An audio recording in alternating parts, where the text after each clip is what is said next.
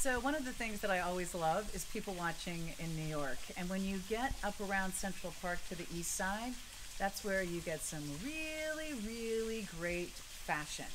Fashionistas, women who spend $5,000 on a jacket try to look like they're not trying.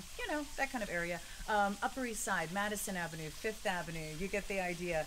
And on Sundays, you will see them strolling through Central Park, just, looking all fabulous and casual, which is why these remind me of exactly that. Central Park, Upper East Side, fabulous Sunday. This is a beautiful pair of sunglasses that is going to be ombre, so it's going to be darker at the top and lighter at the bottom. So it gives you great protection, but it's not too dark on your eyes. You have your choice of the black or this beautiful deep tortoise. I love the way it has this kind of gold tone down the side and down the arm. Really, really chic. And I love how it's a larger pair, but it's not heavy. It's not too much. Goes into a little bit of a cat eye. It really blends that classic glamour of a cat eye with a much more clean contemporary feel. So it's that great balance of both.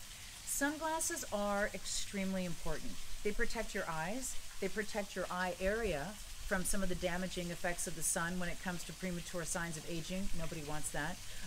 They are going to make you look amazing.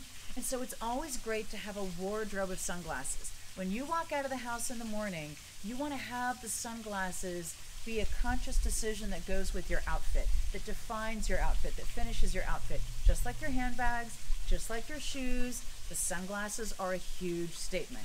And you know what they say, you gain 5, you lose 5. The sunglasses always